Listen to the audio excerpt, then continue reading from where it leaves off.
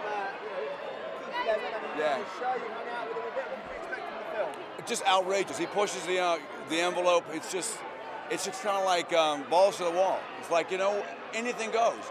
But the best part about it, it's really funny. And working on the set with him was very professional, very professional. And he allows me to do whatever I want, and he keeps egging me on and coming behind me going, come on, come on. And then at the end I go, I can really do this?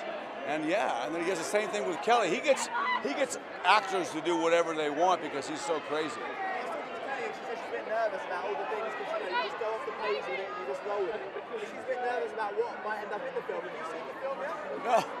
No, I don't know what's in the film. All I know is that I came back and told Hayley, I said, Hayley, you're not going to believe what we did. And then I found out it's still in the film.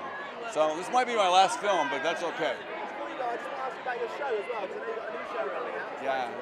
Are you excited? No, we did it at Leicester Square. The crowds loved it, and we kind of tweaked it for Edinborough, and now we're just there, and we're just walking down the streets, and everyone's got a buzz, and I'm really excited. It's called From Baywatch to Broadway to Berlin. It's my life, kind of an evening with David Hasselhoff. It's live, and come on down. It's like Party Hall style. Awesome. Thank you Yeah. very much. Sure.